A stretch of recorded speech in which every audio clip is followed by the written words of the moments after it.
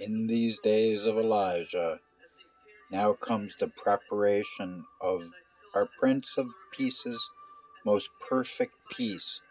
Welcome to Chrislam, which is the new name foretold for Israel in Isaiah 62:2, as it is written, and if the Lord God Almighty gave them not their new name as it is written, then he would be a liar.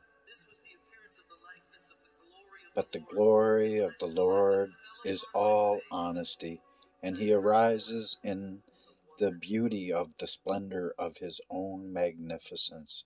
So look now unto he who is the good shepherd arising over all the flocks of man, and all so-called Christians or Islamics that are opposed to the word of God's will are fully Antichrist.